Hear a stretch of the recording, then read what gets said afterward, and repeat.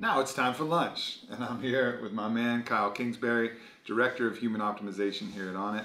And one of the things we talk about in the book is eating a weird lunch, and that's going to be foods with all kinds of variety and sourced from really good sources. Now, a lot of times I'll have the opportunity to meal prep and bring stuff, but when we don't, and when we have a bunch of guests like we do today, oftentimes I'll find a local restaurant like Thai Fresh, which is one of our favorite, which has all different types of ingredients sourced that Kyle will kind of talk to you about and inform you on what the benefits of some of these foods are that we have for lunch here.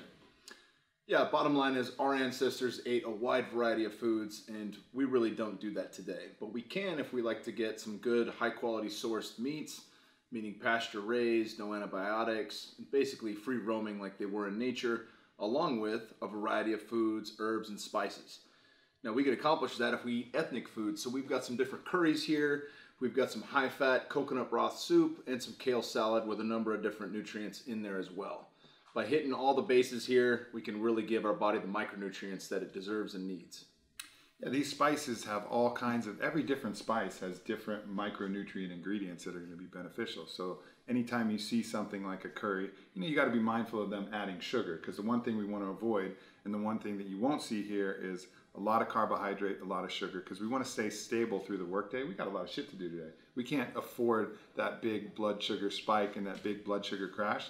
We got another 6 hours we got to crush. We got to get into our workout. And then for dinner, we can layer in some carbs. So importantly, keeping that low, mostly protein, vegetables, and then a lot of healthy fats here as well. And then other random ingredients. This is Thai food right here. So this tom kha soup, this is going to have some fish sauce, which is going to be small oily fish, which is going to help boost our omega-3 fatty acids.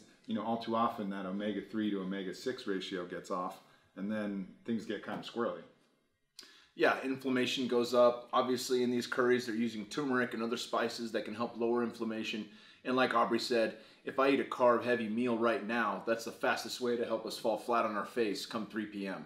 And we don't want that. We got to stay productive. Yep, for sure. We got shit to do. Shit to do. Let's get it done. And the first thing to do is to eat this fucking lunch because it smells good as shit. Let's get it. Let's get it.